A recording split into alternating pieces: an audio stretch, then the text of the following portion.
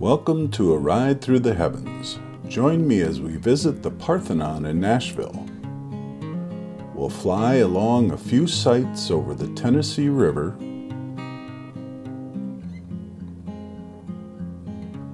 and we'll explore a few bridges. We'll see a beautiful hidden waterfall with a special surprise. We'll take a drive up to the Sewanee Memorial Cross, sitting on the edge of a college campus bluff. So join me as we take a ride through the heavens.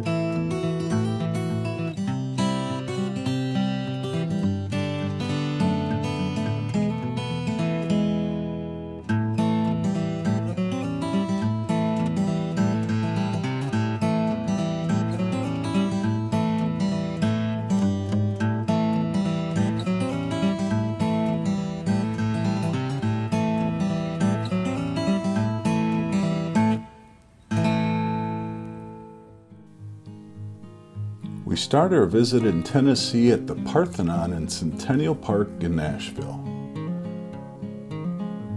The Parthenon here is a full-scale replica of the Parthenon in Athens, Greece, built for the Tennessee Centennial Expo in 1897. The inside holds a 42-foot gilded statue of Athena, holding a 6-foot-tall statue of Nike. This is a full-scale replica of the statue in the Parthenon in Athens. The detail is stunning. Here's a picture of the 1897 Centennial Park, and here it is being reconstructed in 1923. The inlaid details around the outside of the building are absolutely amazing and are shown in two smaller scales inside the exhibit. The replica Parthenon was built as the centerpiece of the Tennessee Centennial Expo in 1879. Originally, it was intended as a contemporary exhibit and was made of brick, wood, and plaster. Would you look at that? Somebody crashed their FPV drone on the roof. Hate to be that guy. The people of Nashville protested plans for the building's demolition at the close of the centennial celebration. The original building stood until 1921, when the city of Nashville agreed to begin the reconstruction, this time with permanent materials. Built to last with concrete, steel, and marble, this building should be around for a long time. Oh man, I almost became that guy. Alright, where was I? This building was completed a decade later in 1931, and in 1988, rehabilitation of the interior was completed. The statue of Athena was completed in 1990, and the gold gilding process wasn't complete until 2002. I'll leave a link in the description if you want to learn more about this amazing building.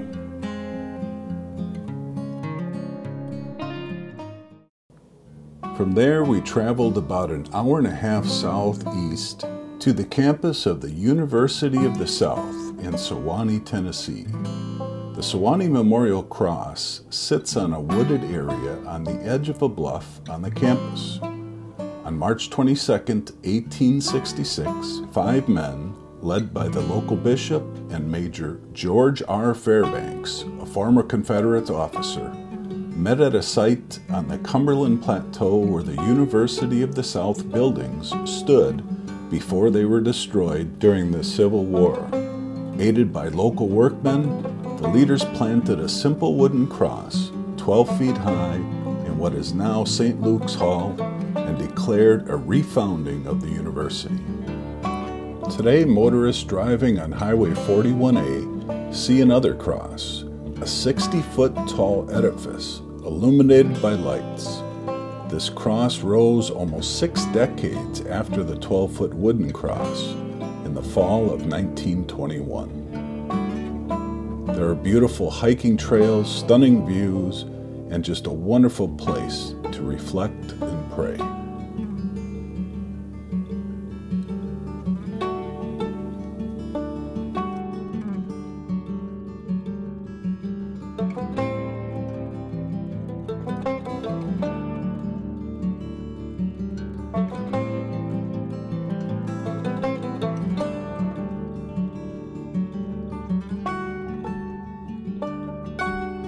This cross is now a memorial to those who served our country.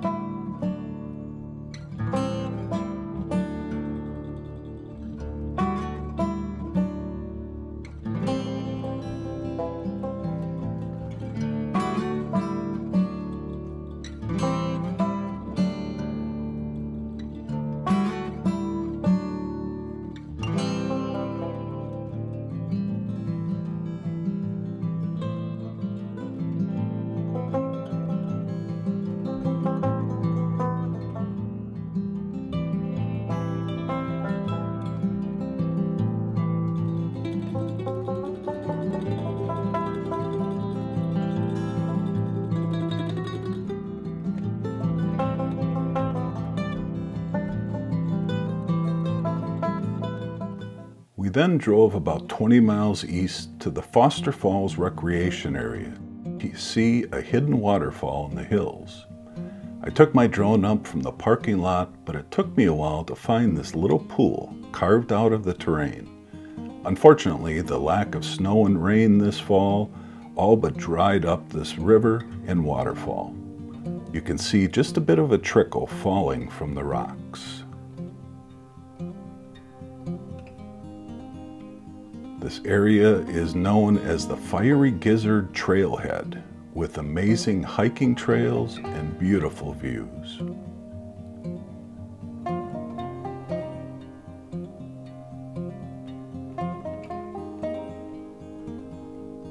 Regardless, this is a beautiful area if you want to go on a serious nature hike.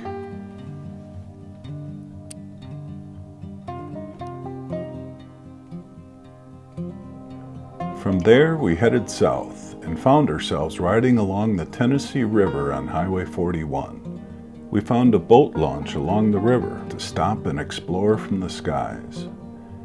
There were some beautiful waterfront homes and cottages, with docks for summer swimming and boating. It was a beautiful sight on a beautiful day.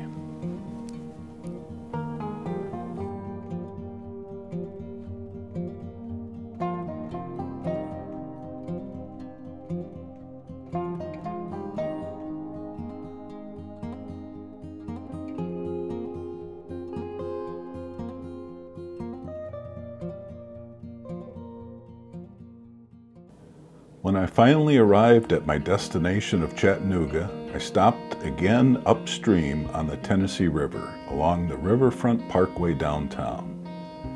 I couldn't resist flying under the 3 bridges besides the docked Southern Belle riverboats.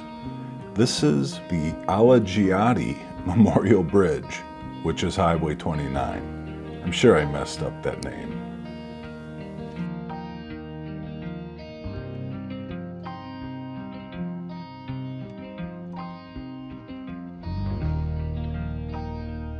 That's me standing on the pier on the right.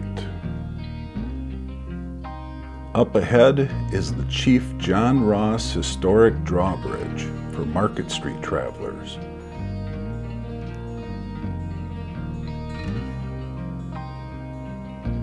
And just past that is the Walnut Street Bridge, which is a restored pedestrian bridge.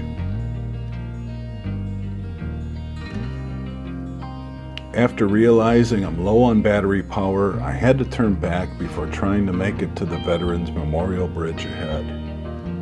So I started heading back.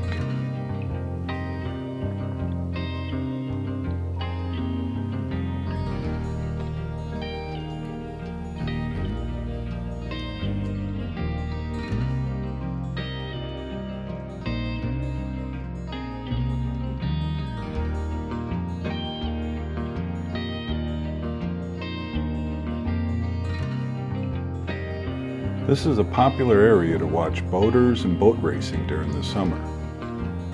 Along the river you can see the Passage Waterwalk, a memorial to the Cherokee Trail of Tears, and the Tennessee Aquarium on the right.